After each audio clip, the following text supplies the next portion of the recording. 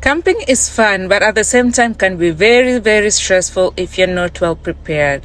So this is a video from a couple of months ago when we went camping, and I just wanted to share with you the basics that we packed. So to get us started, we have a couple of air mattresses which we were able to use to just have a comfortable night, and we had some sleeping bags just for backup, but if you have some bed covers, you don't need your sleeping bags.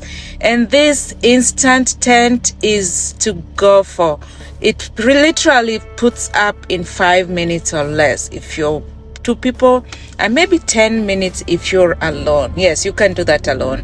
And ponchos, don't forget your ponchos for any unexpected rain. We ended up using this because we were rained on like crazy.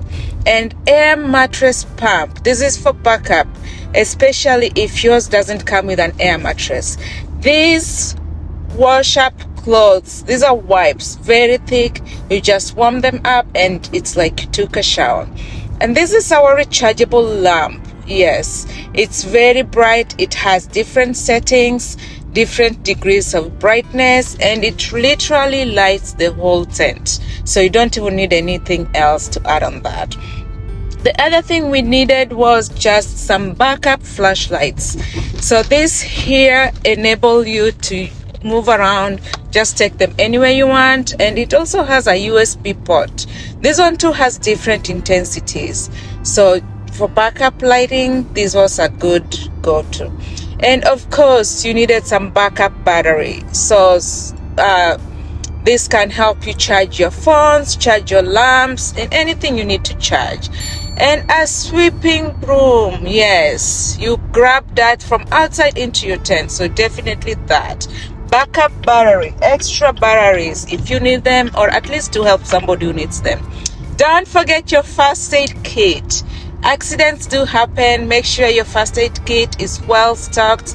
Our club had a first aid kit, but I always loved to carry my own just in case. So as you can see, this one is packed up with different supplies, including some medications, and I had to carry medications on the side as well. Things for like fever related pain, stomach issues, allergies. And as you can see, this is packed with even an ice pack. The other thing was this heater. You always have to prepare for the worst case scenarios, if it's hot or if it's cold. And this heater is propane powered, and it has 2 different settings for low and high, and it literally warms the whole tent. And this one here, oh my goodness, this has become one of my favorite. It's a toilet folding seat, and it has some trash bags with it, and it also has the gel that can help absorb the smell, so you're still comfortable at the same time, not worrying about going outside to the bathrooms. And of course you need your folding lawn chairs. These are what we use for the club wherever we go to. And as I mentioned earlier, medications for different emergencies. As you can see, I have some Pepto-Bismol, some Sudafed, some Tylenol, Zyrtec for allergies, because we are going to be camping in the bush. Yes, allergy medication is a must.